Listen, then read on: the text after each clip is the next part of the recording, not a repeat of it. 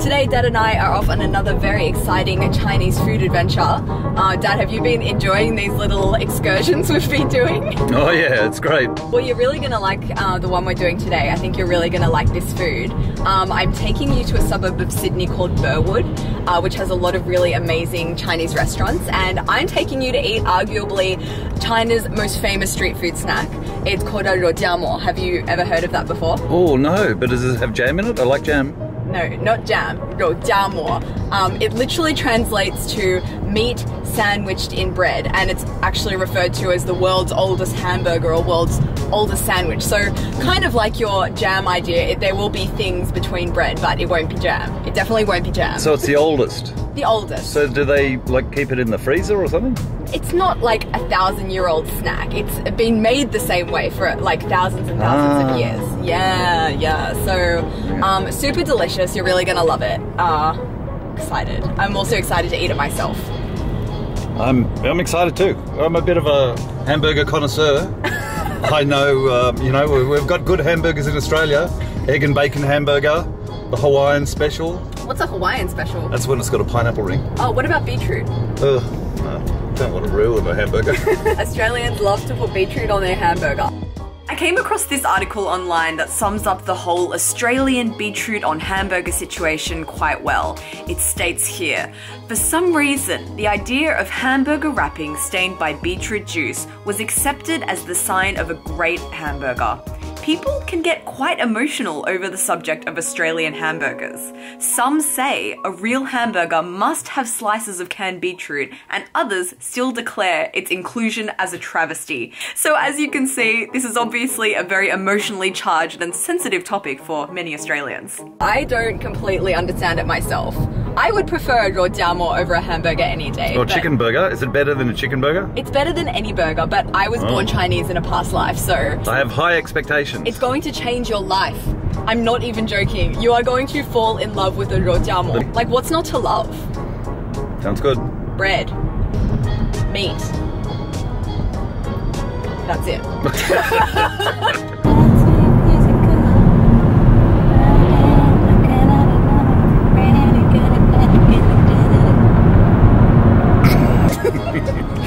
Oh, she's such a fast driver. Shut up! So we have arrived in Burwood, and the variety of Chinese restaurants is amazing. Every place we're passing is like a food from a different place in China. This is what we're gonna get. Ooh. Nice. That one looks then. Good. Do you want to order for us? Yeah, okay. 2个 Younger. Roujiamo. Younger Roujiamo. Say it again. 两个 Younger. not 可 个 Younger. Roujiamo. 两个 Roujiamo. Okay. Younger Roujiamo. 好，开始在这吃对吗？对。13块6。好。 We are here at Xi'an Eatery, which specializes in food from Xi'an. We went to Xi'an together, remember? Yes, Yeah, but we didn't eat Roujiamo then. No. Because back then, even I didn't know about Roujiamo. I've only kind of done a deep dive into Chinese food in the last like 3 years or so. So I think we missed out on a lot of the good food when we were in Xi'an together. Yeah, Xi'an has a lot of amazing food. Like Shanxi food in general is delicious because it has all of those Arabic influences from the Silk Road. Xi'an was actually the starting point of the legendary Silk Road, a 6,400-kilometer trading route that connected China and other Eastern countries with Europe, Africa, and the Middle East. So as a result, this city became a real melting pot of culture. Most of the Muslim population of Xi'an is actually descended from Arab traders that migrated here after doing trade with China on the Silk Road. So the result of this is a bustling Muslim quarter here in the center of Xi'an. So there's a lot of Arabic influence in Xi'an, so there's even a food street called the Muslim Road. The Muslim Road. Yeah, but I remember the Muslim market particularly because they had these meat on sticks, and they must have been good because the veggies were overflowing, and they were just like a mound of sticks. And I thought, okay, the turnover has got to be high. It's got to be good. Yeah. 肉夹馍来了，谢谢。像。你咋说这么好的呀？没有。你在家也喜欢吃肉夹馍吗？对。Yeah. Smells so good, huh? Oh, it looks really good here. Wait, first things first, have some hand sanitizer. Any first thoughts? They look nice. They do look nice. See, this is the special bread that I was telling you about. Oh, okay. It has many, many thousands of years of history. Oh, okay. Yeah. All right. Grab one. Okay. Here you go. Oh, ooh, thank you. Nice and crispy on the outside. Oh, yeah. Juicy. And so juicy.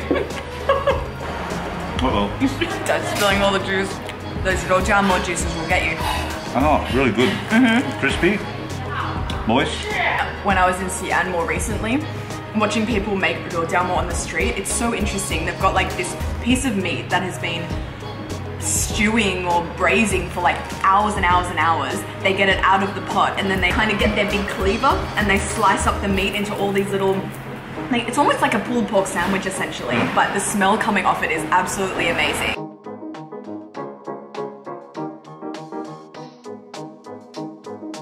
You know how smells are very evocative? And you can put that the smell, watch me in that Muslim market. Yeah, 100%. Because when you walk through that Muslim market, people are stewing this meat all day, every day. Smell it. And interesting that you can still remember. Yeah.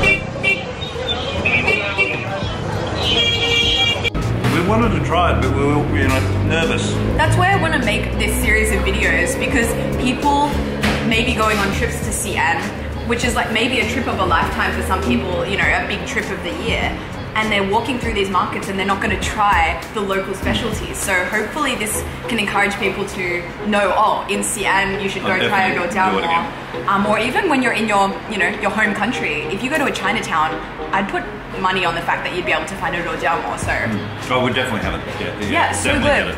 Don't stick just to the sweet and sour pork or something. No, exactly. Because you went on a tour of China once, right? And it was, what kind of food did you eat on the group tour? Well, they gave us what we call cookie cutter. Everything was always the same type of thing, always, and they were nice. Yeah. But I don't think they were terribly authentic. We were asking for some authentic stuff. Yeah. And only 3 people on the tour wanted authentic stuff. How many people were on your tour? Oh, 20 odd. Oh my gosh. And there were some people on our tour that had never had chili before. Chili. Never eaten garlic before. Because I guess those kind of tours are catering to a crowd of people that are maybe just being first introduced to Chinese food, but it is such a shame. Like, imagine going to Chengdu, like the food capital of China, and not trying some of the amazing spicy food there. And that's what we missed a little bit. Yeah. But you got to remember, even with me growing up, when I grew up, my first Chinese restaurant I went to was when I was about 17. Wow, yeah. Your first Chinese restaurant when we took you as a baby. Yeah. I was telling someone yesterday that, you know, I've been using chopsticks since I was literally a baby. I remember when we used to go to Yumcha and they would give me the 2 chopsticks with a bit of serviette, and the rubber bands around it to teach me how to use it when I was, what, like 3 or 4? Yeah. Do you remember that time you went to the Chinese restaurant and you went, oh, tomato sauce, and before we could stop you, she stuck a finger in it and eaten the chili sauce. Oh my god. Her face went, oh, I wish I had a video of it. I wish I had a video too. That would be great content. The bread is really good. The bread is awesome. The bread gives it like that crunch and the texture. And look at all that juice. Yeah. All over me. Dan's dropped a lot of Roujiamo juice on his pants. It'd be awkward walking around later. Roujiamo in my pants. I Roujiamo'd in my pants. I want a t-shirt with that on it. It's very tasty. Very tasty. Would you recommend to a friend? Yeah, I would. How do you think it compares to the Australian hamburger? Oh, completely different. Yeah, you almost can't compare them. And it's beef, not pork. It's pork.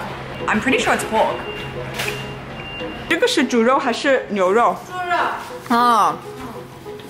所以一般来说，Roujiamo都是猪肉吗？对。哦。它有2种，一个是猪肉，一个是牛肉。一般人都吃猪肉。Oh. You want to get more? No, we're getting other street snacks. Oh, we are. Okay. But I eat another one of those. I know. Keep your energy and your stomach capacity. That's my teeth. Let's go to the next place. I'm going to take you to another street food snack. Okay. 你想吃了再来。哦，一定会再来。你这还有什么其他好吃的？还有啊，大宽面，你看老外都吃的大宽面，就这种。哦，西安的biang biang面。对。你会写吗？这个？它是一个组合子， Dad, this is an actual character in Chinese. 这个字典里面是没有的。 Is it one word or like a sentence? It's just one word. Oh, 谢谢. What's the word? 谢谢. For the name of the noodles we like, you know, biang biang yan? Biang Biang Yan. This is biang. Oh, that's biang. That's biang. Can you do it? Can you write it? No. 谢谢阿姨, bye bye. That was really good. I know, right? 很好. 很好, 非常好. 很好. You can also say 非常好, which means really good. 非常好. Yes, that was really good actually. 非常好. Yeah. The place we want to go to is in 120 meters. Wait, I don't know. Yeah. Just up ahead. Okay, Dad. This is the situation. Oh, foot massage. Oh. Stop getting distracted. Okay, so this is called guokui. So Dad, you can see here, she's rolling out this thing into like a pancake. Inside there's meat, and then she's gonna take that and stick it inside this hot oven thing. Okay. So there's meat inside there? Inside, yeah. Look at this. Look what she's about to do. Oh yeah. Getting crispy. 来一个牛肉的吧。现吃吗？先吃。可以啊。哇，你的中文说的太……没有。Dad is having fun in here. Oh. Yep. It's hot. Nice. What do you like about it? It's hot. It's crispy. It's really good. Very fragrant, isn't it? Yes. This is like the thin brother of Oh, Roujiamo. Roujiamo. Roujiamo's thin brother. Yeah. And how? What's the other one? 非常好. 非常好. Dad has gotten himself a chocolate milk tea with apple popping pearls, right? Apple popping pearls. Apple popping pearls and custard. custard. It'll be a strange combination, but maybe it's just the combination the world has been waiting for.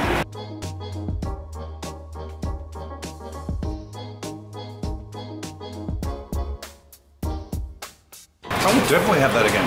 That's a good choice. Thanks so much for joining me today, Dad. Thanks for having me. Let's do it again soon. Cheers. Cheers.